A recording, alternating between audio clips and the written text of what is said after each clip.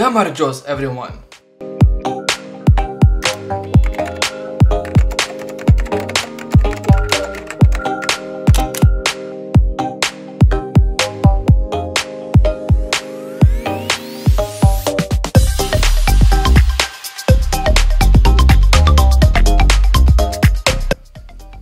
This is a Canon 10-18mm zoom lens. Canon's APS-C cropped sensor has a crop factor of 1.6. For an example, putting the lens on 10mm, that would be your focal length. This lens has 10, 12, 14, 16, and 18. Taking the focal length of 10mm times it by the crop factor, which is 1.6, equals 16mm. f4.5 to 5.6, 7 blades, which means the more blades, the softer the bokeh is, the less blades, the more square the bokeh is going to be. That refers to aperture, the closing and opening of letting how much light in a lens. Canon has only 2 wide-angle lenses that has image stabilization. Of course, Canon does have a lot of wide-angle lenses, but there's only 2 that have image stabilization. So the first one is this one, the 10-18mm lens, and the second one is Canon 16-35mm f4L UCM. UCM stands for ultrasonic motor. This is a STM, which is a stepper motor. UCM motor is much quieter than the STM motor. Also, the STM motor, there's sometimes a hit and a miss on out of focus. This UCM is much faster on the out of focus. The reason why there wasn't any unboxing for this lens is because I purchased this lens on Offerup. Offerup is an app where you purchase items from local people. I purchased this lens from a person through Offerup. I meted with a person and I bought it. And it is a used lens, and the person said that it has been used only twice. So I got a really good deal on this. I bought this for $150. That is pretty much the price as a 50mm f1.8 Canon lens. The price for this lens is $280. I should have bought this lens first, then the 18-135mm lens. This is a great wide-angle lens, and it is lighter than the 18-135mm lens. But that is a whole separate video on its own that is coming soon, the 10-18mm lens versus the 18-135mm lens. Let's take a look around the lens. It has a lens cap, has all the information around it.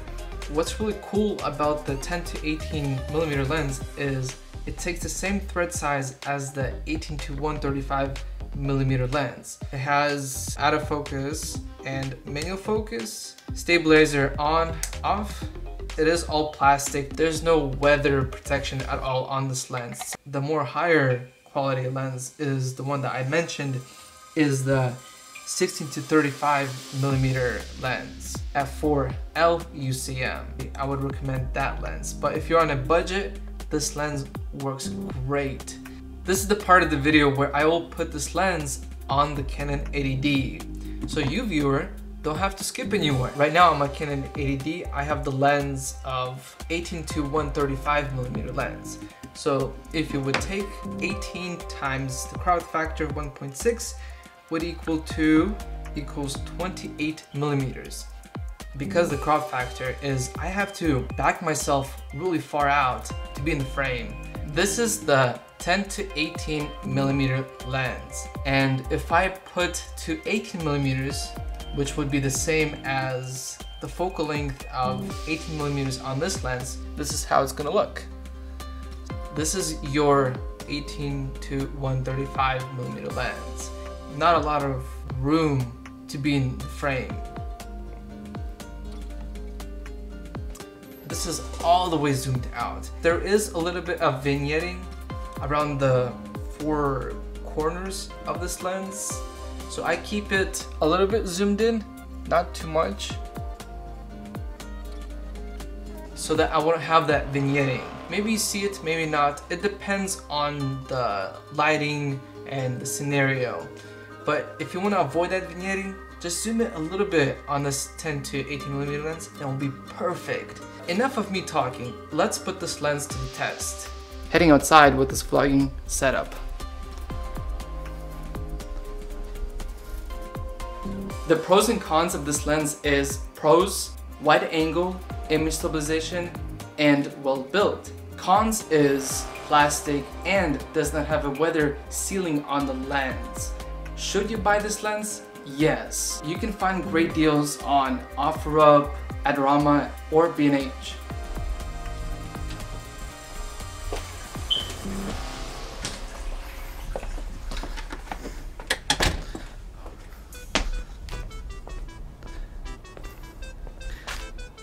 The vlogging setup is this: Aputure V Mic D2 on the top, Canon ED, and Joby 3K kit.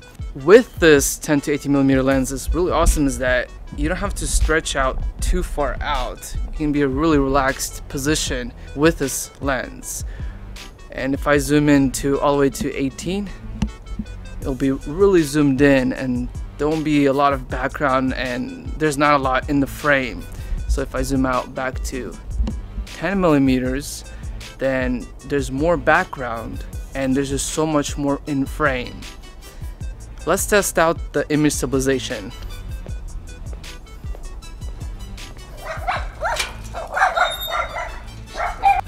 Chickens are running, dogs are running.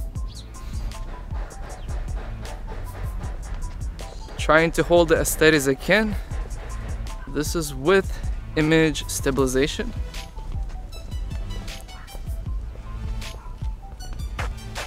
Now I'm going to turn off the image stabilization. This is without image stabilization. And walking back to the house.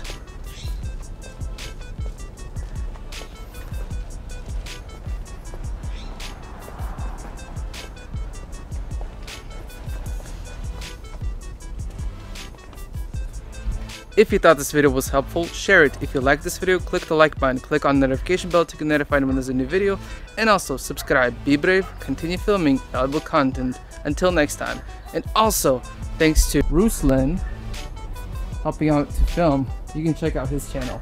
In the link below or on the side, this side or that side, any of the sides will be my link to my channel.